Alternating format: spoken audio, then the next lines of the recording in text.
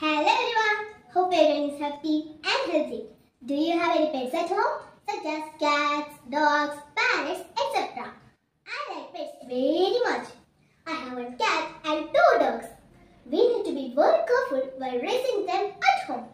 I am Aradhya Krishna in 4D. Friends, do you know what is today's day specialty? We will see. Today is World Rabies Day. So my dears, remember World Rabies Day is celebrated on 28th September every year.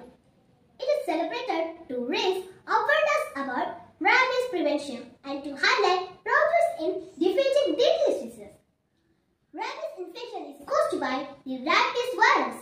The virus is spread through the saliva of infected animals. Infected animals can spread the virus by biting other animals or a person. In rare cases, rabies can be spread when infected saliva gets into an open wound or mouth or eyes.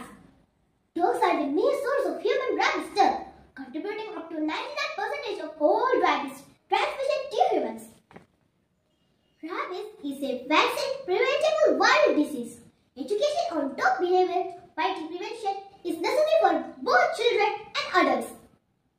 This year, World Rabies Day theme is All for One, One Health for All.